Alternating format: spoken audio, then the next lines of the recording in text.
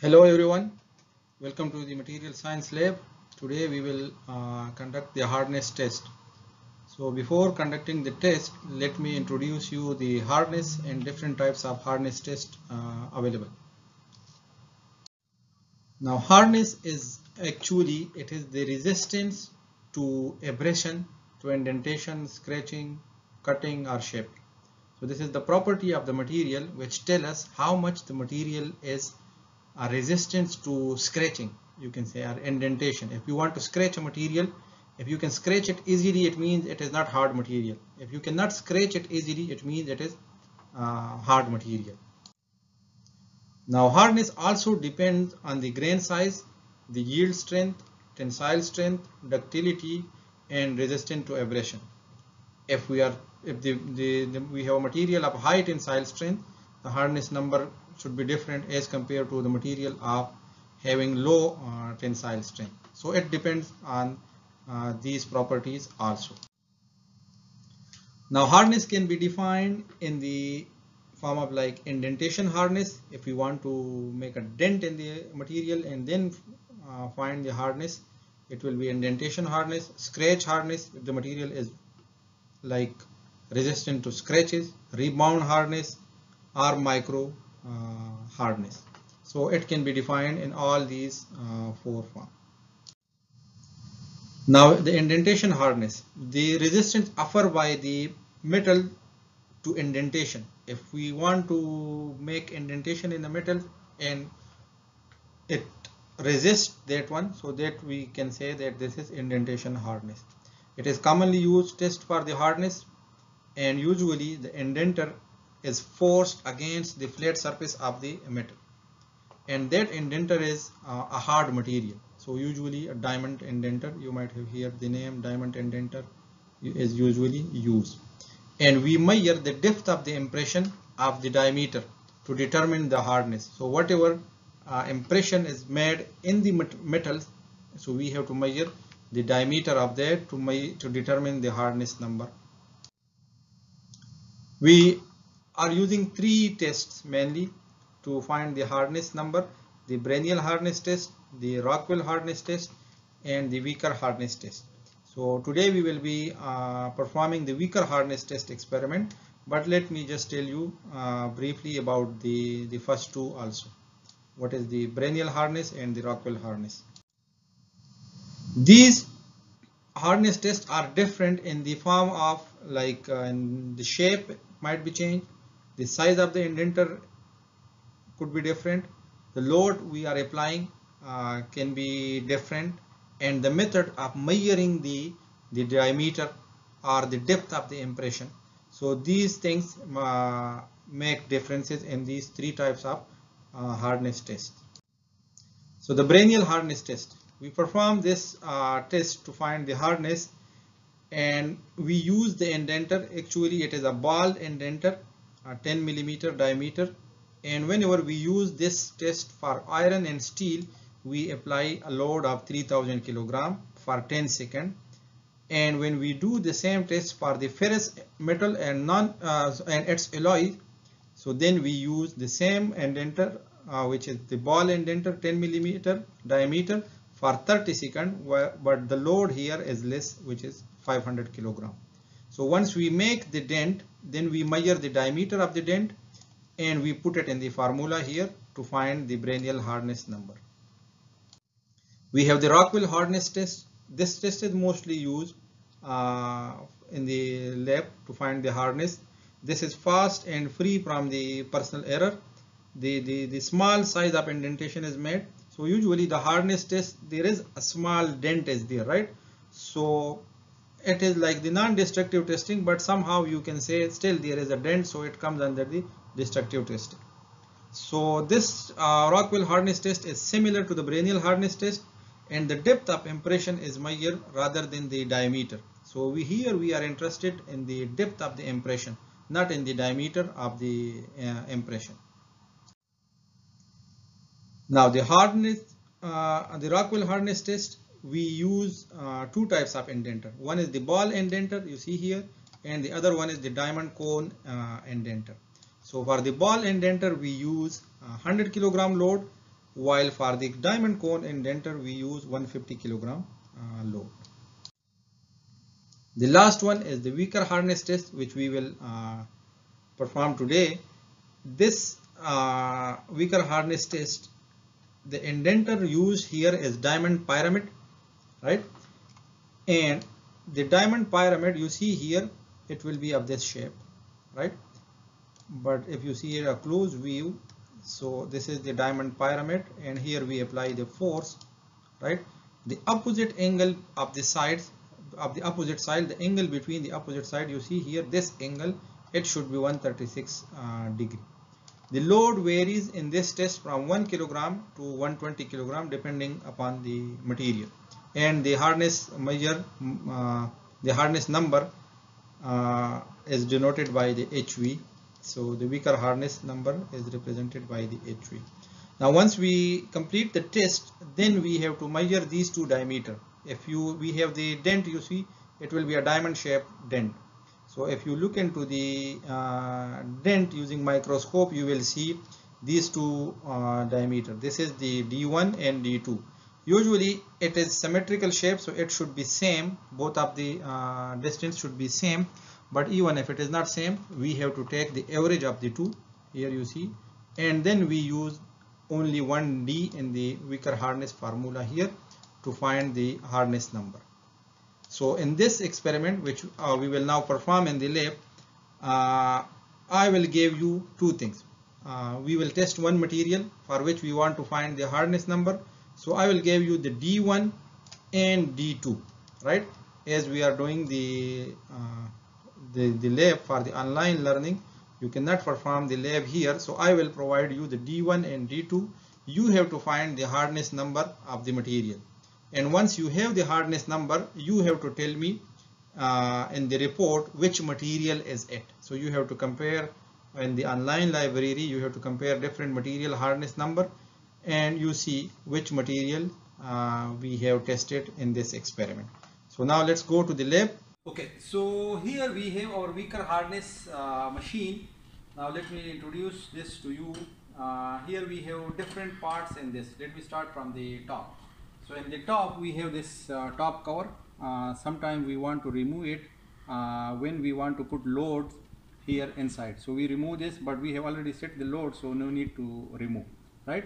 Then the main thing is the stage. Here we have the stage where we will put our specimen here. We can move the stage in the one direction from this micrometer, and in the another direction we can move from this micrometer. If we want to move the stage up and down, we have to rotate this wheel here. So if we rotate this wheel, so the stage will move up, and then the stage can move down from here. Here again we have the turret. Here you can see the turret. In the turret there are different parts. You see the two lenses, this one and this one. We have two lenses. This is 40 times resolution and this one is 10 times. And in between here we have the indenter. This is the diamond indenter, diamond pyramid indenter, which we will use for the indentation here in today's experiment. We have the lights here. So the light intensity we can change. We can increase and we can decrease the light intensity from here, from the screen on the control panel, and here is the light. Now to change the load, here we have to come to this side of the machine.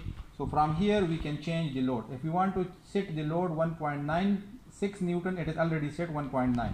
If we want to have 0.98 Newton, so we have to rotate. If we want to have 0.49 Newton, we have to rotate this one, right? So it depends from material to material, for which material we will be using. Like for hard material we use heavy load, and for soft material we use less load. Here is the emergency switch. If something happens, so we have to switch it off, and if it is okay, so then it is okay. And here we have the screen. Now in the screen we have different features. So the start button is here, we can stop here, and we have the time plus, the time minus. It will tell us to decrease or increase the dwelling time, right? And the specs will work as a function. If we want to, let's say, print, so we will click on the specs and then the print. The light intensity we can increase and we can decrease from here. So the whole thing will happen automatically. So the loading, then the dwelling, and then the unloading. So first what we have to do, we have to put the specimen. So and then we start the experiment. So you will see here, now we will perform the experiment. You will see how we perform, how it goes. First the loading, then the dwelling, and then the unloading. And the diameter values, the two diameter D1 and D2 values will come here. Now I will show you how to perform the experiment. So for the experiment, we have to take the specimen. Here is this our specimen. We don't know which material is it, so we have to keep the specimen here in the machine. Now how we keep it? Look here, we have to fix it here, and we have to close the jaw from here. So I am putting the specimen, and I am closing the jaws. Now I have to bring a little bit up the stage, right? And I have to see from the eyepiece. Yeah, I forgot the eyepiece. We have here the eyepiece. From here we see the specimen, right? And we have to see from here, and we have to bring it up the stage. Once the specimen is very clear, so here we will see the two lines in the specimen, and you will see the scratches, the micro scratches in the specimen. When they are much clear to you, as you can see on the screen in this photo, and when it is like this, then you have to stop and you have to start the experiment, right? So let me bring a little bit more up, and now it is much clear, right? So here you see the two lines on the screen. Those lines we can move from here. In the eyepiece we have the right drum wheel and we have the left drum wheel. We can move the lines on one side and another side, right?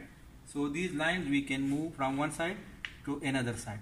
Now everything is ready. So you can see the specimen as shown in the figure before. Now we have to start the experiment to see. So the time is already been set.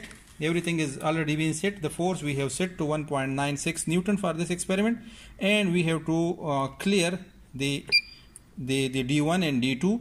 And now we will start the experiment. So once I start the experiment, you will see here the turret. This is known as the turret, where we have the three parts, the indenter and the two lenses, right? The turret will automatically it will start moving. So the indenter will automatically come when I start the test. You see now, look into the turret.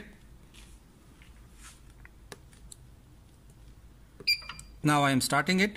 Now you will see the indenter has come here. And you see here in the screen the loading is blinking, so it means now it is loading. So after some time it will be dwelling. Now it is dwelling, and you see the time on the screen. For 15 seconds it will dwell, and then the unloading will start, right? So once it is unload, then you will see the turret will automatically rotate and it will go back to its position, and the lens will come to the specimen where the dent has been done by the machine. Now it is unloading, you see, and now the turret will go back to its position. And once it is done, we have to adjust the two lines, the vertical lines on the dent. Now you can see the dent here. You see it is very much clear. So we have to adjust the two lines, right? So the two lines I have to adjust like this, like as you see on the screen. So look, I have to adjust on the both the corners, right? And then I have to see how much is the D1, right? So there is D1 and D2. D1 in the horizontal direction and D2 is in the vertical. So now this is D1. Now for D2 I have to rotate the eyepiece clockwise by 90 degrees. And then I have to see the D1 same way like this, right? So the D1, I have to adjust the line again in this way, as you see, and we have to measure D1, right? So we have the two lines here, and then it should come back. Here we have the two lines here. So it is a little bit, but now somehow it is okay. And we have to click here, right? and the two diameter value should be the same, right? Because if it is not the same, a little bit difference will be there, because sometimes we are not able to adjust the line properly, but it should be the same even if it is not the same. So I showed you the formula in which we have to take the average of these two diameters. So we will have 1D. Now this is how we take D1 and D2, right? This D1 and D2 I will provide it to you in the Moodle, and then you have to find the hardness number of the specimen, and you have to tell me in the report which specimen is this, like this hardness number is for which material, and you have to include this in the report.